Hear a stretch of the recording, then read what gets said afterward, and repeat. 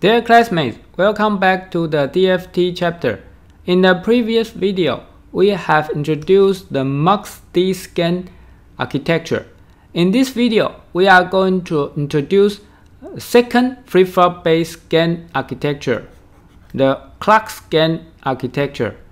The ClockScan was invented by NEC in 1968, and then they got public attention again in 1975.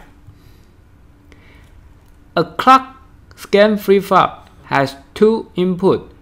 One is data input DI, the other one is scan input SI. This is the same as the ClockScan freeflap. The interesting thing about ClockScan is that it has two independent clocks. One is scan clock SCK, the other one is data clock DCK. The data clock DCK captures the data input from logic, and the scan clock SCK captures the scan input from the previous freeflap. The ClockScan freeflap has one data output Q, which can be shared by the scan output SO. On the right hand side, we showed the same ClockScan freeflap in IEEE symbol, where DCK control the data input and the SCK control the scan input. This slide shows the timing waveform of a ClockScan freeflap. At the rising edge of the data clock, this freeflap captures the data from the data input DI. At the rising edge of scan clock, this freeflap captures the data from the scan input SI. Please note that to avoid conflict, the scan clock and the data clock do not overlap, so there is only one clock rising at the same time. This slide shows the ClockScan architecture before and after scan insertion. The original circuit is like this. It has only one clock and the non-scan freeflap. After the scan insertion, we have two extra I/O pins. They are scan input and the scan output. All the freeflaps are replaced by the ClockScan freeflap, and we have one extra clock, which is the scan clock SCK. This slide shows the ClockScan operation. In normal mode, we just pause the data clock DCK. In test mode, we load the scan chain and shifting our test pattern using the scan clock ACK. After 3 clock pulse, we load our test pattern into the scan freeflap, and then we pause the DCK so that we can capture the response of the combinational logic into the scan freeflap, and then we unload the scan chain using SCK. In this way, we can finish a test pattern using the ClockScan operation.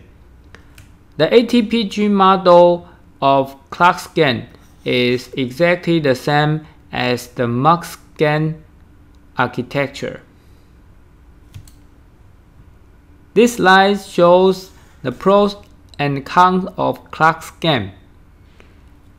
In this figure, on the left hand side, we can see the schematic of a ClockScan freeflap. On the left, we have a multiplexer which selects from the data input and the scan input using the scan enable control signal. On the right, we have a master latch followed by a slave latch. So this is a simple D freeflap. On the right, we can see the schematic of a ClockScan freeflap. Similar to a MUX-D scan freeflap, we have a master latch here and a slave latch here. But at the bottom, we have one additional scan input controlled by the scan clock. When we compare these two schematics, we can see that the MUX-D scan is slower due to this additional MUX delay.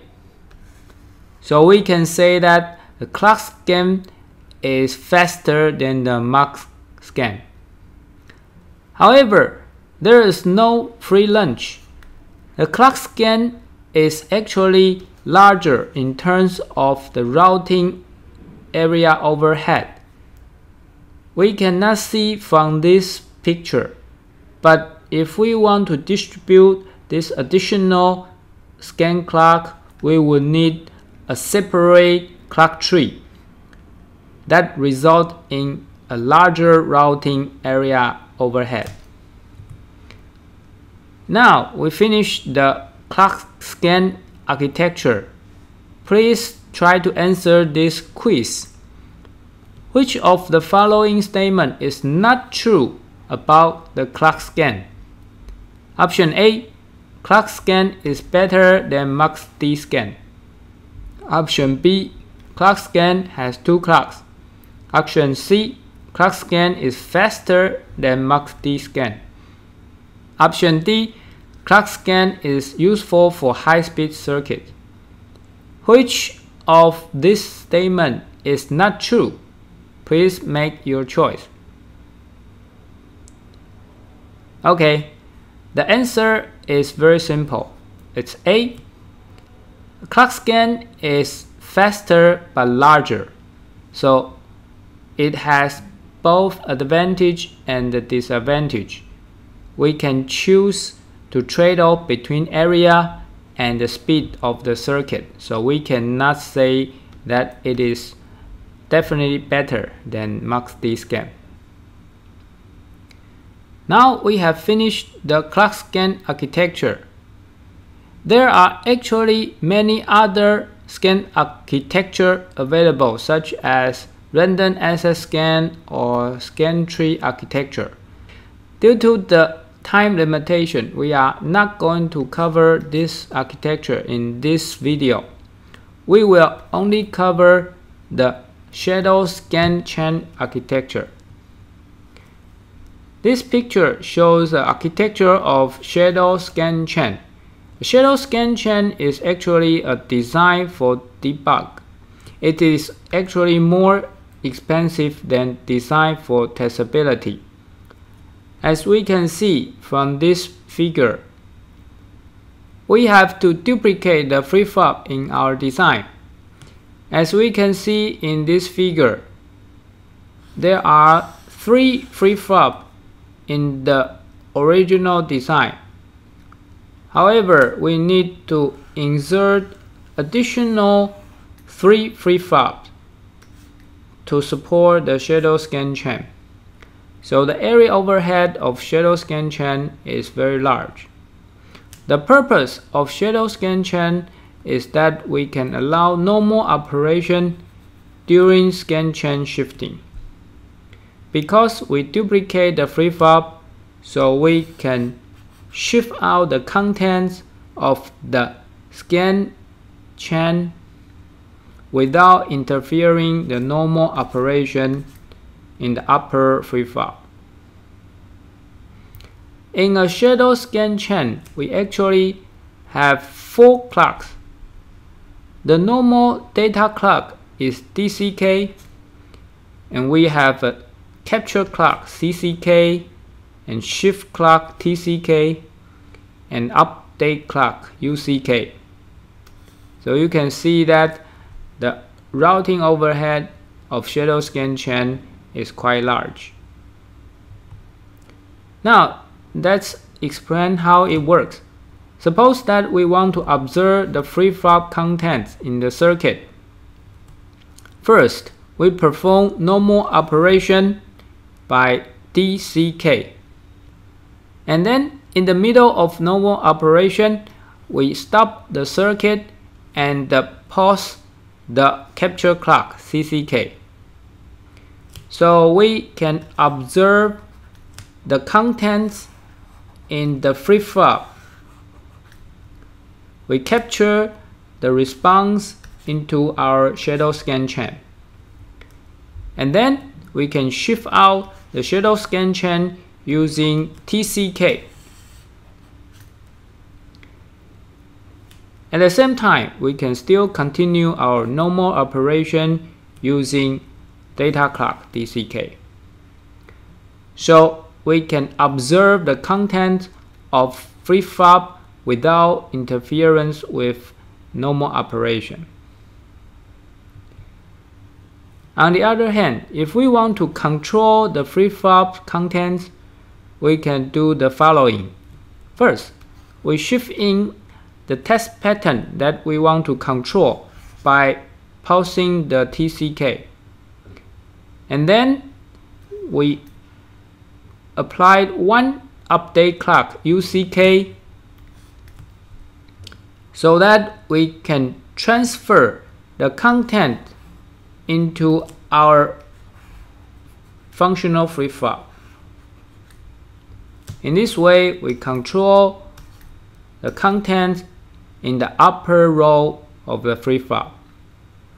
And then we can begin our normal operation again by pausing the data clock DCK. In this way, we can control the freeflap contents in the middle of normal operation. In summary, in this video, we talk about ClockScan, which requires two clock systems. The ClockScan is faster than MUX-D scan, however, it is larger because we need two clocks. It is useful for high-speed circuits. We also introduced shadow scan chain architecture, which is a useful design for debug technique. We can control and observe the contents of freeflap during normal operation. The penalty is that it requires huge area overhead, so it is only used in very expensive circuits. So that's all for this lecture. Thank you for watching.